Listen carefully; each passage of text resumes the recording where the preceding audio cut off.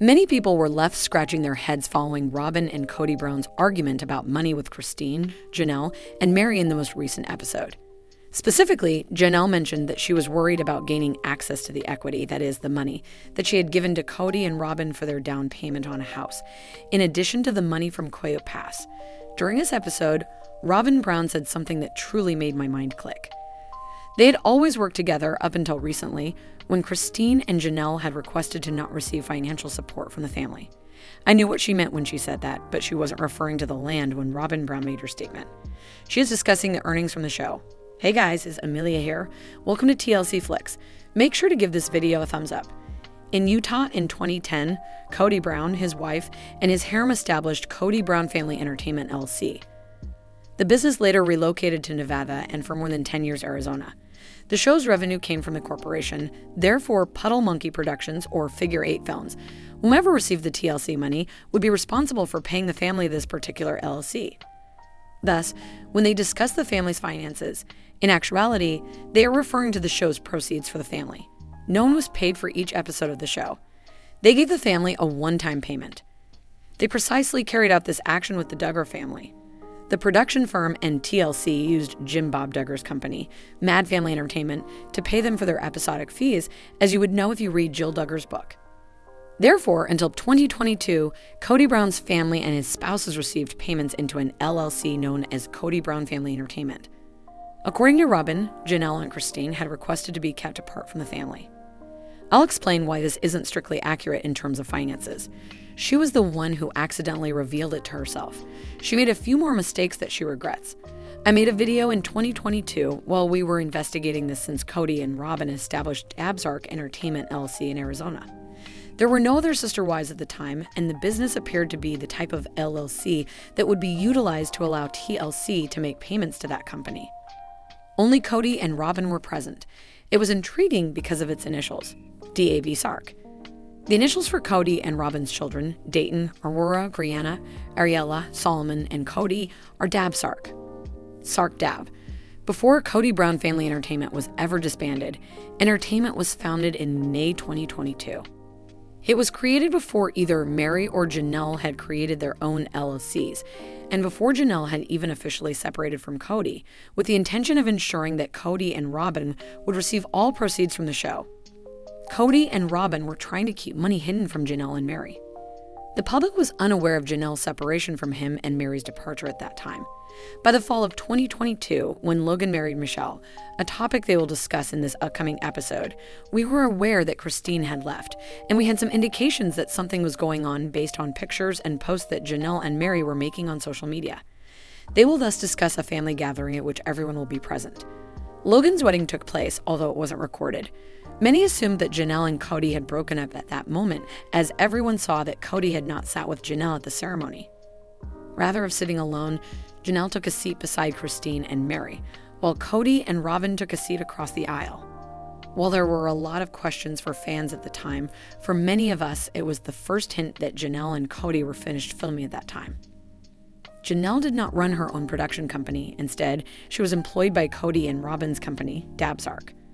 To be honest, I'm not sure when Janelle or Mary learn about this, but it will probably be by November 2022. Between November and December, Janelle establishes 3 businesses, including Janelle Plexus. She then begins to market Plexus. After moving to Arizona, she pursues her career with Janelle and launches Janelle Brown Productions. Thus, she didn't start her business until December 29 in 2022. A whole year and a half after Cody and Robyn established Dabsark Entertainment. Thus, in addition to protecting their cash and possibly attempting to have the show's proceeds go to them, Cody and Robyn were attempting to get ahead of the divorce. All of the women eventually established their own production enterprises. Nor were Cody and Robyn paid in one big payment. Rather, they were paid separately. Therefore, Janelle receives payment via her production firm, and Christine receives payment via her production company. Cody and Robyn receive payment through their own production companies, while Mary receives payment through her own. Thus, during the entire filming, Cody was fully aware that these women would be leaving their financial lives and would no longer have access to the pot of money through the Cody Brown Family Entertainment Company. This was evident in the arguments they were having about money and spending. In the end, Robyn Brown practically revealed her true colors when she said, Janelle and Christine asked to not be a part of the financial part of our family, which is a really strange way of explaining that they broke up. Correct? Wouldn't you just explain that we had all been working together until Christine and Janelle left the family if you were going to claim that you broke with them? But Robyn didn't say that. She claimed that up until Christine and Janelle requested not to be involved in the family finances, we were all working together. However, Janelle hadn't requested that as of yet, as Kody wasn't returning her calls, and they hadn't had that chat. So it's very possible that Janelle wasn't getting paid for the show at the time that everything was taped, and that Kody and Robyn were. Janelle still needs to figure out how much money she needs for the show and make sure the production company knows that she gets paid, which is why I believe part of the reason she is being cautious about her relationship with Kody and her conversations with Christine. Furthermore, it's possible that she was trying to conceal money from Kody and Robyn when they founded that corporation, something she was unaware of at the time. She appears to have known that they were trying to conceal my money. Moreover, purchasing all of these goods appeared to be an attempt to conceal wealth, but in reality, I believe they were attempting to eject them and keep them from the show's earnings. The main issue that arose during their joint account with Cody Brown Family Entertainment was that the money was paid to an LLC rather than a family account, and I seriously doubt that any of the women had individual bank accounts. That seems like it would not have been doable at all.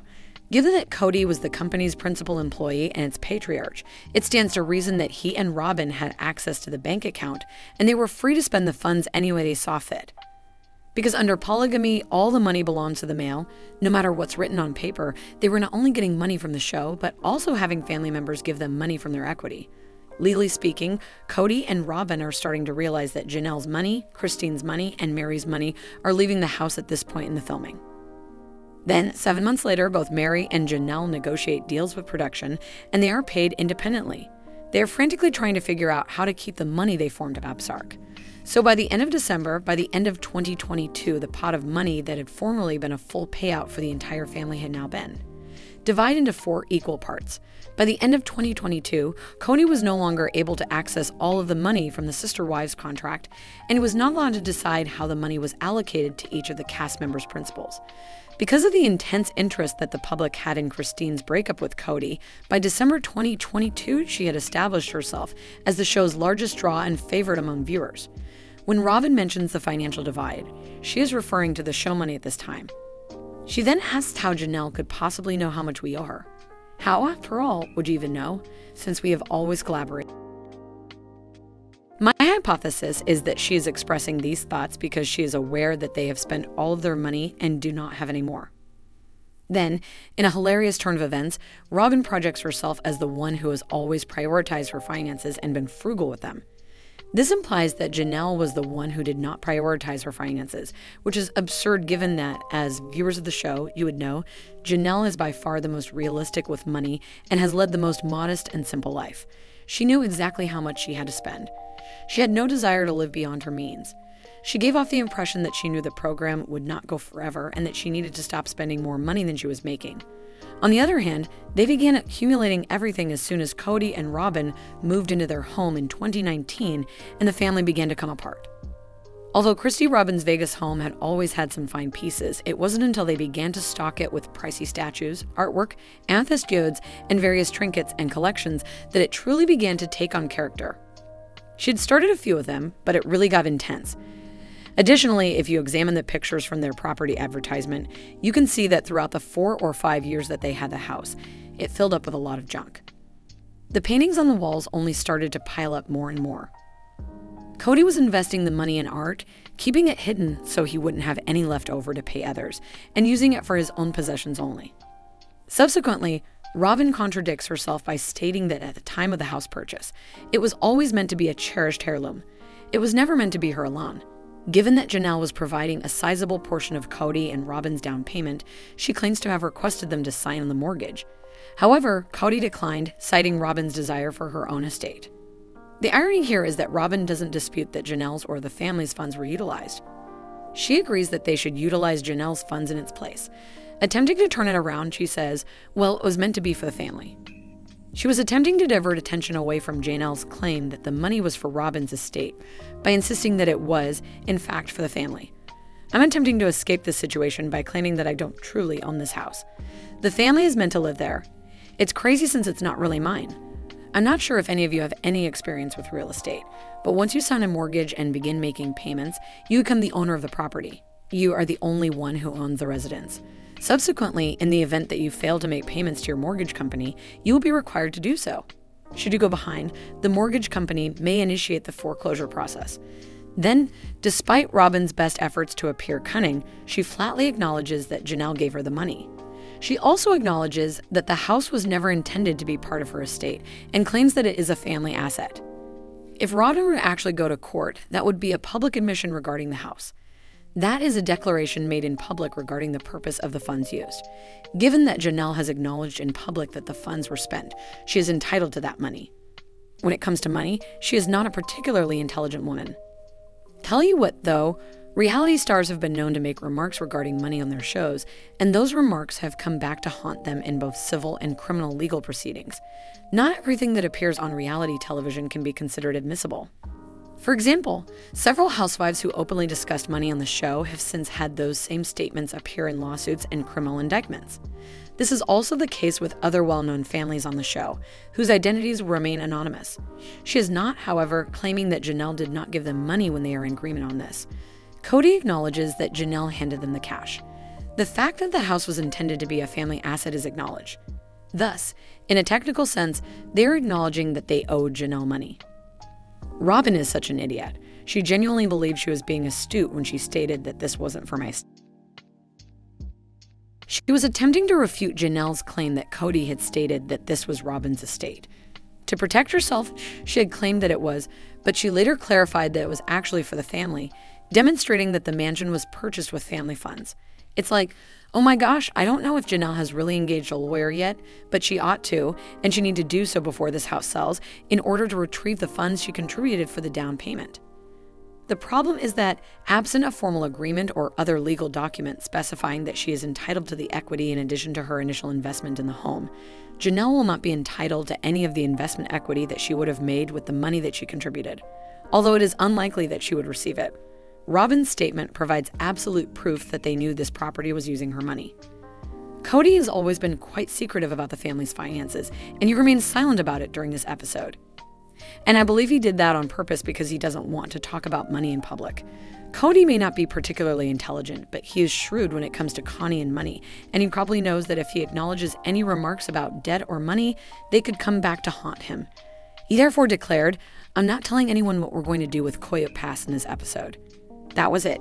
It will be paid when it is paid. In any case, he was unwilling to make any pronouncements. He did not want to get associated with Janelle's debt. It was not something he wanted to be associated with that he owed her money on Koyo Pass. He had no desire to commit himself to any responsibility or disclosures. However, Robyn took advantage of them, and it's stunning. Therefore, Janelle, if you or anyone else you know is watching, please let her know that Robyn has given her a present. At this point, Robyn's egotism and her need to always play the victim, appearing like the naive, modest, devoted person who wouldn't screw anyone over, came back to haunt her. Thus, Christine is suing Robyn and Kody, but Janelle hasn't yet filed a lawsuit against them. You know, it's not unusual for women who leave polygamy to simply walk away from their possessions without filing a lawsuit. Janelle wouldn't likely give that up, in my opinion. Therefore, I believe that this protracted legal battle between them and their dispute over money, which may have been sparked by comments made by Robyn that Janelle was unaware of, may now reach a boiling point. If you are looking for more sister wives gossip, come back to TLC Flicks for all your updates. Bye, guys.